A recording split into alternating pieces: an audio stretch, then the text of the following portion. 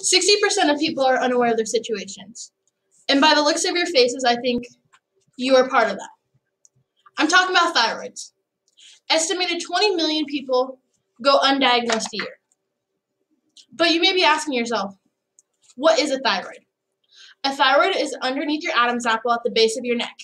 This secretes hormones such as that helps with metabolism, growth and development, and body temp. To every up and down of a disease, there's hyper and hypo. But every disease can't be cured, right? But hyper and hypo, they can be treated. To start off at the top, there's hyper. Hyperthyroidism is when the thyroid is secreting too much hormones into the bloodstream. This can be seen as stress.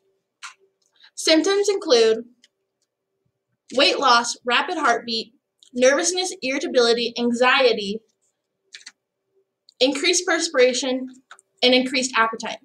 But wait, there's more. It can be seen as muscle weakness and fatigueness. According to FamilyDoc.org,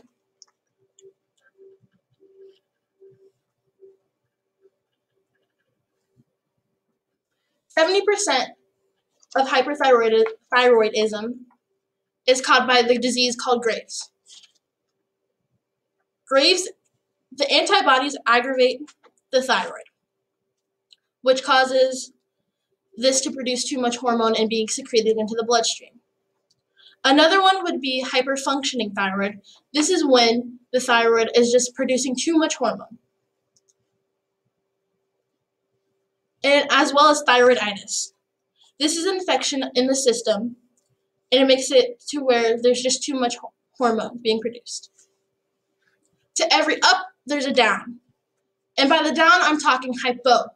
Hypo is when there's not enough hormone being secreted into the bloodstream.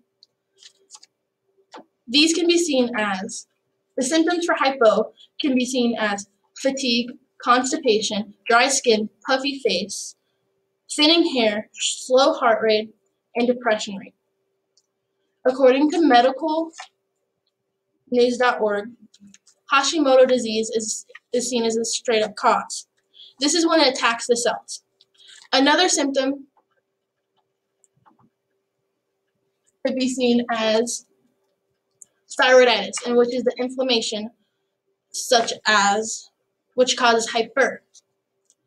Another one is congenital disease. This is when the thyroid wasn't working since birth. So you might be asking yourself, why is this important?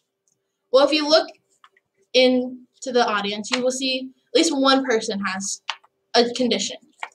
I was lucky enough to get diagnosed with hypothyroidism. And that's when not enough blood hormone is being secreted into the bloodstream.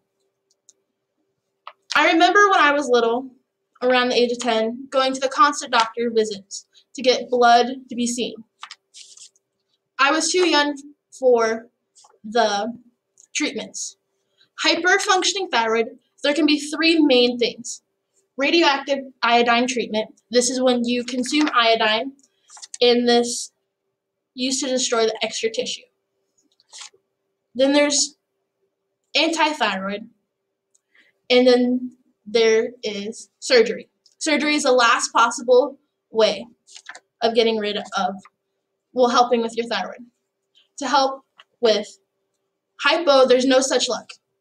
Because how are you going to try to help an already dead thyroid, basically?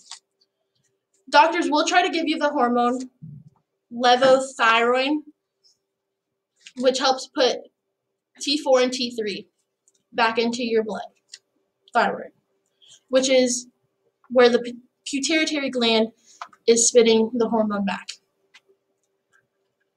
As to recap what we learned during this speech, you learned what is hyperthyroidism and what is hypo, as well as what could be the treatments of this. And I hope that you take this very seriously and ask your doctor, because I do not want any of you to be